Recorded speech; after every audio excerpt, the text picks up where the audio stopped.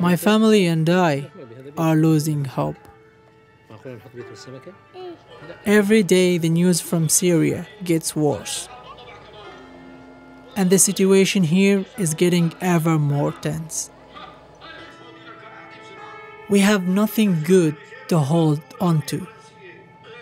And I have no one to help me with my eye condition. A year ago, we applied for asylum to Canada, but we'd heard nothing since. Then, I got a phone call. It was the Canadian Embassy. Well, I'm very glad to hear that. It's a big honor for me. They asked us to travel to Beirut.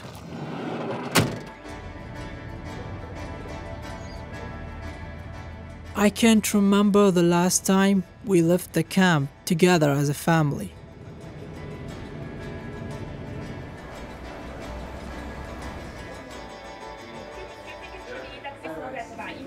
Welcome to the Canadian Embassy. My name is Vieyra McGrath. You guys have come a long way. Today, you have passed the interview. You have had your case referred to us by the UNHCR. You guys are going to be going to Regina in Saskatchewan. Good question. Regina is the capital of the province of Saskatchewan, which is located in the middle of Canada. The weather.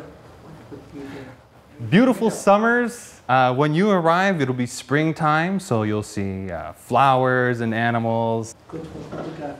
It's beautiful for photography. You can see for miles.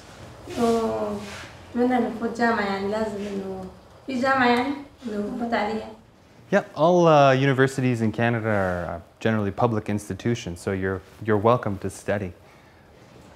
أنا بدي بس أعرف إنه كيف مثلاً طريقة الطبخ يعني هنيك الطبخ الشرقي الموجود ولا لا يعني. Yeah, and there's a small Middle Eastern community there, so all the comforts of home are available. Well, I just did everything. He didn't mention what the winters would be like. With one phone call, everything changed.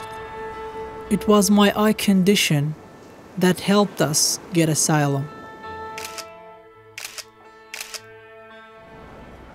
It was our last few days in Lebanon, but we were already thinking about life in Canada.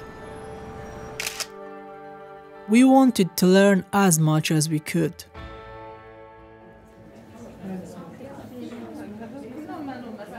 مسموح غير مسموح وضد القانون.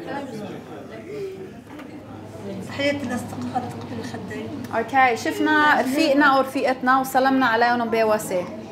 مسموح؟ هي حرية شخصية. مزبوط، حرية ايه ما فيها شيء ابدا. مسموح عادي. رشوة الشرطة. رشوة الشرطة شو قلتوا؟ ضد القانون. ضد القانون. يس مش 200 ليرة انه يلا مشي الحال. ضد القانون. Now my family and I can start to look to the future. And maybe in Canada, they will cure my eyes.